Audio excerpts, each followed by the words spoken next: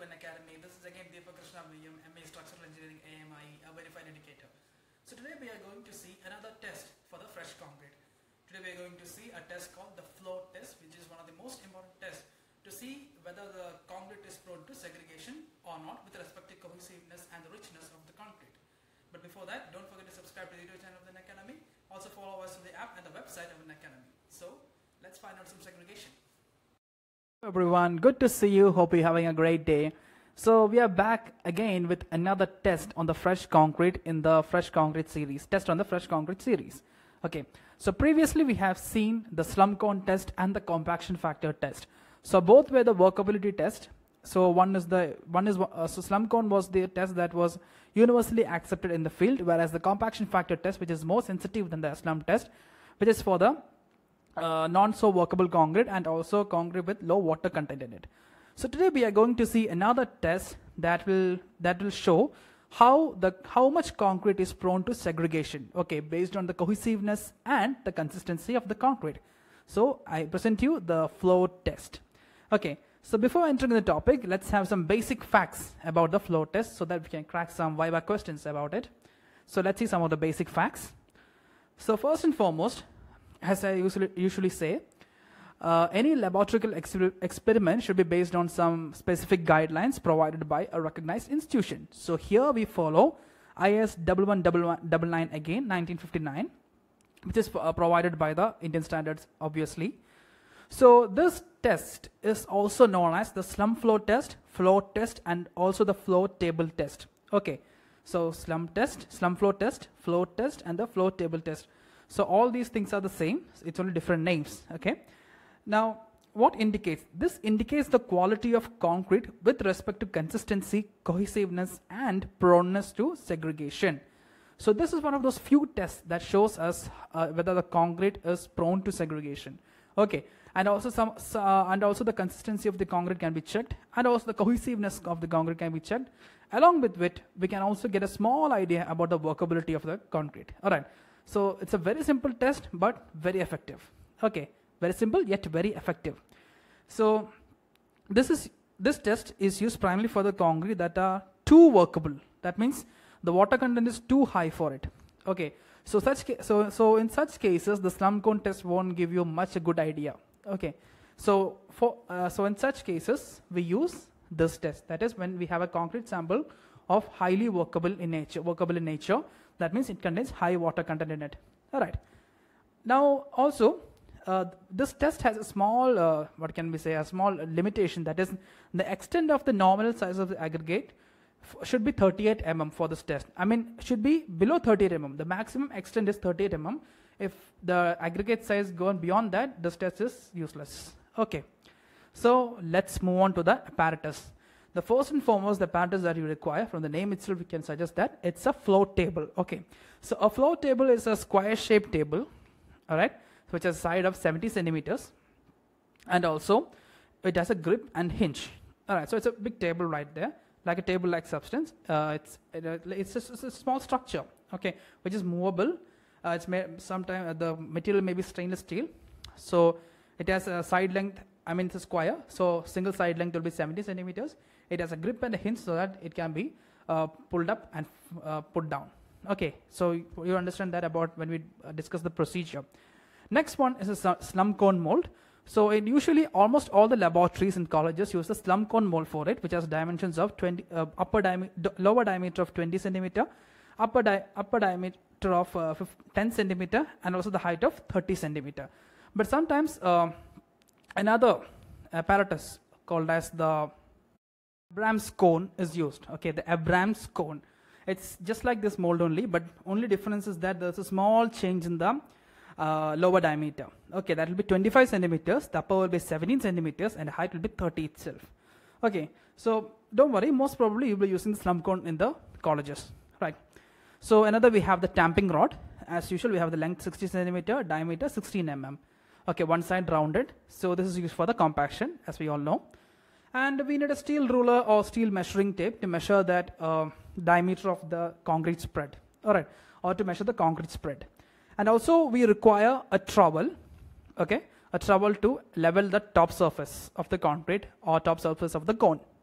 Alright, that means the cone frustum, the top frustum of the cone should be leveled with the help of the trowel. Leveled. Okay, now let's move on to the procedure itself. Okay, the procedure, it's a very simple test, it's very simple only. First and foremost, wet the floor table by using a cloth dipped in water. Okay, so that floor table should be wetted enough with the help of a cloth dipped in water. Alright, and also there should not be any excess water in it. It should be removed by a rubber squeezer. It's like a sponge only. It'll help you to squeeze out the excess water from the table or on the surfaces. Alright, now place the cone, okay, or the mold firmly on the top of the table. Okay, so in this floor table there will be markings, just like a crosshair on the center, on which we have to keep the mold firmly. So okay, so the mold has to keep on the crosshairs itself, or that the marking at the center itself, otherwise it might be caught into some undulations. So be careful about placing the mold on that crosshairs or on that markings on the center of the table. Alright, now they place the mold. Now fill the mold with the concrete. Alright, so concrete mixture has to be prepared prior, just before we are doing the experiment. Just before when we are doing the experiment, the entire concrete mix should be prepared. Now fill the cylinder, fill the mold, okay, fill the frustum conical mold with the help of trowel or any kind of helping aids, and fill it with concrete. So how should be filled? It should be filled by half. That means it should be filled in 2 layers, okay, approximately in two same height, same dimension layers. So it should be done in 2 layers, okay. First layer, and also each layer has to be compacted, okay, with the help of the tamping rod. So minimum of 25 tampings each should be provided for each layer. Alright, so first layer we have given 25 tampings, again the second layer 25 tampings. So make sure that the tamping rod goes right into the corner and hit the bottom surface. Alright, so then only the compaction will really take place, and also we must spread the compaction uniformly in the cross section. Alright, so the compaction should be spread uniformly to the cross section of the entire cross section or entire volume of the mold or the cone. Okay, so here we are. Now we have the cylinder filled with the concrete. Now after this, we have to level the top surface by using the trowel. Okay, we must what can we say? We must remove any kind of excess concrete or excess aggregates on the surfaces and the top surfaces, and we must level the frustum of the cone in a pakka leveling. Alright, that level should be in the correct way. Alright, now after leveling is done, before removing of the mold, we must wait for 30 seconds so that everything will be set. Okay, so the mold will be in the set, everything will be in its positions. So wait for 30 seconds. Now after 30 seconds, the mold is removed. So how it is removed? It is removed by pulling it upwards, okay, steadily. So we must pull it in a single take. Alright, so hold the mold and just pull it out upside. Right. Now after that, sometimes the concrete may collapse. Sometimes so most probably the concrete mix inside will collapse. Alright, because it's too much workable, for example. And once the mold is removed, that floor table has grips and hinges to it.